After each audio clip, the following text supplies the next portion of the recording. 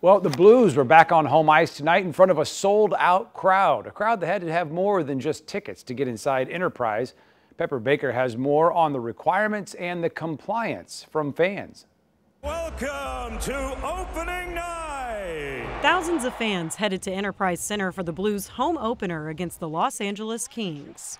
Really excited to be back. It's going to be interesting sitting next to someone right next to me in the seats. So I have season tickets, so I'm used to doing that. So kind of a nice change of pace. This time, everyone aged 12 and older had to show proof of vaccination or a negative COVID test in order to enter Enterprise Center. Ryan and Teresa Czerniewski did the free on-site testing at the Stifel Theater. It was a quicker process than I thought it was going to be.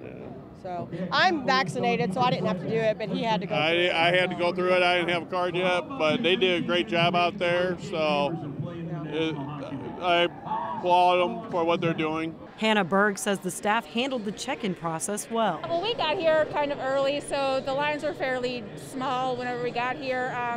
Very painless. We just showed our vaccine card and our ID.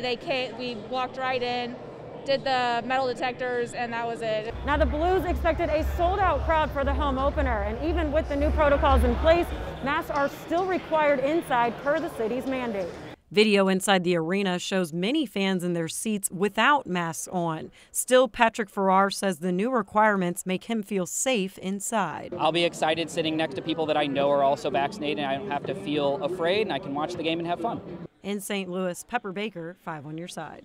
And the new requirements of vaccine proof or negative test also apply to people attending events at the Stifel Theater.